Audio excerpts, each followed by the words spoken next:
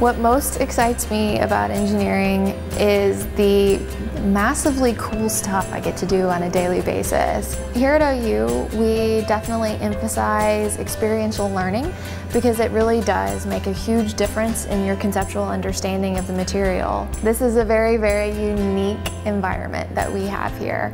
And so that's why we have the engineering practice facility, where we can form student teams that actually use the skills they're learning in their classes to be able to solve some problem. And we find that's important and a good distinguishing feature from other universities. I love that with an engineering degree, you're always going to be designing something new. You're going to be designing something awesome.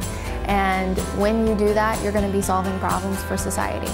It's just so much of what we're going to do in the future is going to have something to do with technology and approaching and solving problems.